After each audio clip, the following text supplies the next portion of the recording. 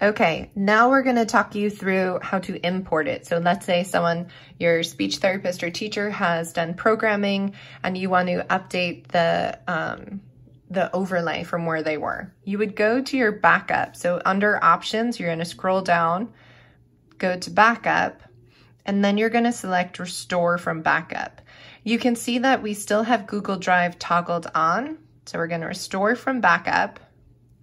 And then you can select browse all files, or it's going to show remote backups.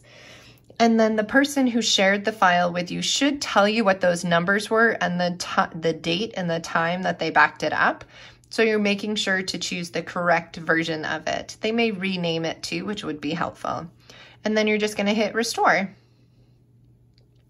It's going to prompt if you want to restore the current one or restore to a new user.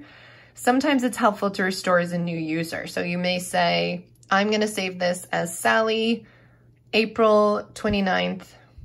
And so you can know the different versions of it, or you might want to just restore it back to the original Sally one.